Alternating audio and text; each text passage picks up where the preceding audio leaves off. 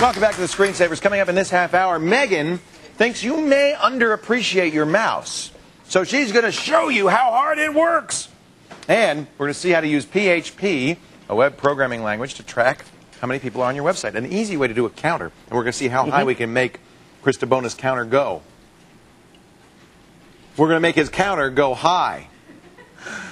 Let's talk about Wi-Fi. We've tried this before. Actually, I know, because there was a Pringles can lying around for years. We have never done this. Well, wait, haven't we tried Not this? Me. No, actually I played around with some other antennas. Okay. Actually some pre-manufactured antennas. Yoshi's played around. This is like the Bazooka 4000. Yeah, I've been bringing this around everywhere. This is a 5-mile directional Wi-Fi antenna. You can 5 miles? It's 5 miles. How do they know it's 5 miles? Because it says so.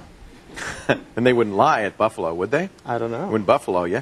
You aim, now, the thing about this is kind of cool, is it's both ways. So you can put it on your computer and get a signal from 5 miles away and get on the internet, or you can spy on people from 5 miles away. It's like a shotgun mic. I can see what you're doing online. So how much did you pay for that? This is very, very expensive. I don't know. It's like $1,000. And then more like $400. 400? It's expensive. Yeah. 500?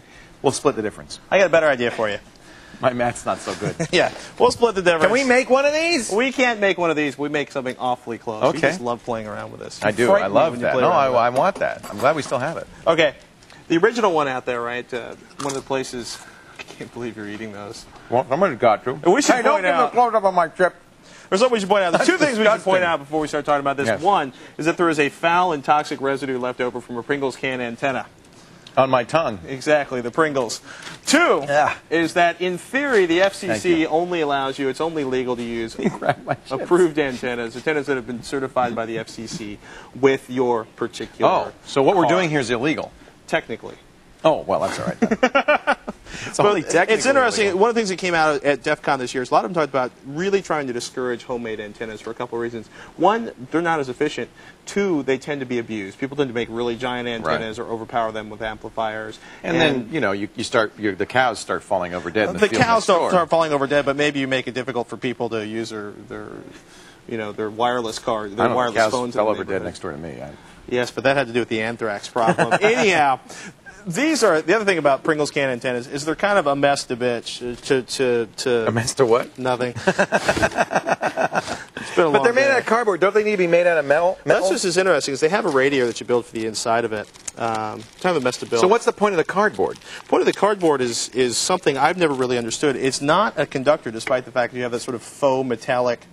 Yeah, it's cardboard, even with the foil inside. Yeah. What you do is, okay, inside of there is what we call an end connector, and that's a very low loss connector. And what you do is you put a piece of copper wire in that brings it up to about the middle of the can, the center of the can, and you build a radiator essentially out of 16th-inch wire. And a Pringles aluminum lid. Yeah, Pringles lid, a piece of plastic, some wire, and a couple nuts. Yeah. You put the thing together like this. I think we're the couple of nuts here.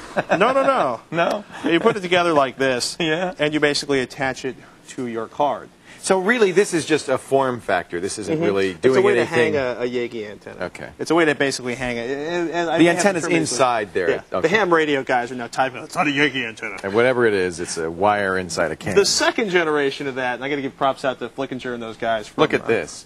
Look is at actually a coffee can antenna. We showed you that mess of parts. There's a lot of fabrication involved in a Pringles can antenna.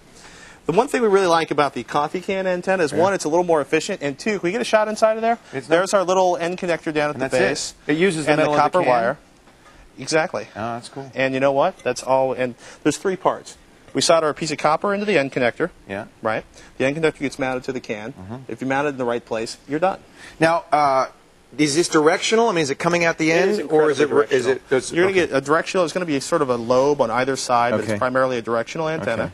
So if you want to irradiate the neighborhood, this is not the kind of antenna you want to do. If you want to sit and maybe connect your house and somebody else's house, 2 miles away, that's what this is for. Even give you some privacy, because you kind of have to be in line of sight to. You kind of have to be. You probably pick it up. Now the trick is having to get this connected to your computer. The nightmare actually is getting this connected to your computer. Let me pull this off over here. This is called a pigtail. I thought I had that in front of me. You've got to have the same. There's a couple yank problems. your card? If you try to use, you can go ahead and yank the card. Okay. If you try to use regular coax cable, about 10 feet of coax cable is going to completely absorb your 30 milliwatt, 2.4 gigahertz signal from your card. Well, it's just going to dissipate. That's no good. So you've got to get some decent high-end cable. The stuff Very, a lot of very people low like is LM400. Low resistance. These are the end connectors we've been talking about that mount into the cans, and on the end of this is what they call a pigtail. And a pigtail is a specialized adapter. Now, the FCC made every different 802.11b card manufacturer at least try to use a different connector. So there's no standard for their antennas. There's no standard. Matter of fact, they're all pretty much different. Why did they make them all use different pigtails? Well, remember when I talked in the beginning about how they wanted certification standards? They don't want they only want you to use an approved combination of a card and an antenna because they don't want you to exceed certain power limits. So they don't want you making their own antennas, basically. Well, they don't want you to make your own antennas, and they want you mixing and matches antennas from different places. Okay. Now, first of all, most 802.11 cards don't have an external antenna jack. You can try to attach one. It's a pain. Trust me. So this is a Buffalo. It does. Yes. Because Buffalo makes those big external antennas. Most people use the Orinoco and the Lucents are the most common for people who I have a Lucent in my Mac and my Wi-Fi box, my airport. Yeah, so and those actually have and that's one of the first mods people started doing these antennas for. These pigtails, this white cable here, and the connectors are going to cost you anywhere from $15 to $40 if you shop around. But you got to get one that matches your card. Exactly. You got to make sure it matches your card, and you have to make sure you have a jack that'll fit the cable you use. And while you're at it, I don't recommend buying these. They are a mess, a nightmare to solder together.